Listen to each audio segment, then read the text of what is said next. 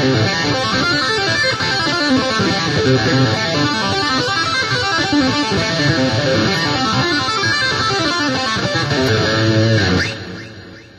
guys, what's going on? This is Ben Carroll from the band Ra.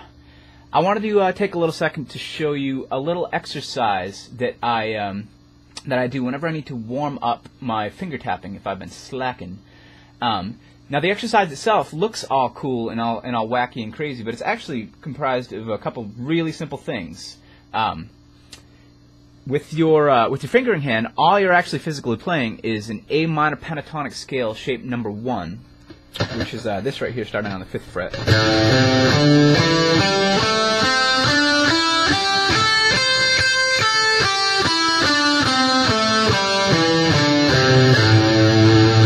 And your finger tapping hand or your pick hand is all that it's doing is going up and down stripes on the neck, just up 1 fret, up and down 1 fret, and then up and down a different fret, starting on the 12th fret, up and down that,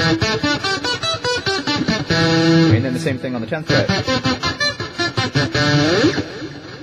But when you put it together, it actually sounds really cool. Now, before we move on, you might want to click on the link right below this video, and that'll actually bring you to tablature for this whole exercise, so you can check that out and actually see what I'm playing. But I'm actually also going to show you right here and play it nice and slow for you.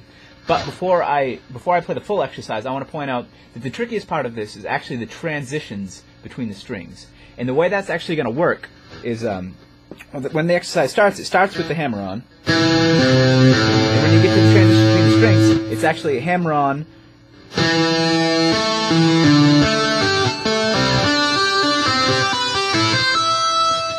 So that's how it actually climbs up the strings, and it does the same thing inversely going back down. So when you put it together, the whole thing's going to sound like this.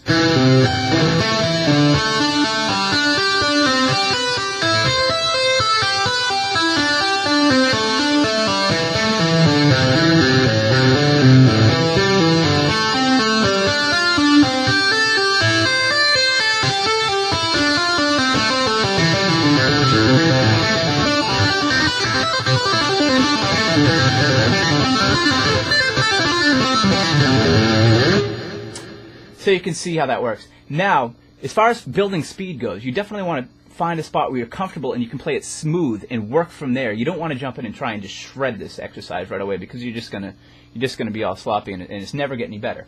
It's never gonna get better that way. But if you start it at a point where you're actually comfortable and slowly push your tempo up, and it's always good to practice with the metronome, so you should definitely be practicing this with the metronome. But if you slowly work up in increments and keeping it comfortable, you will get to a point where you can actually play it nice and quick, smoothly, a lot quicker.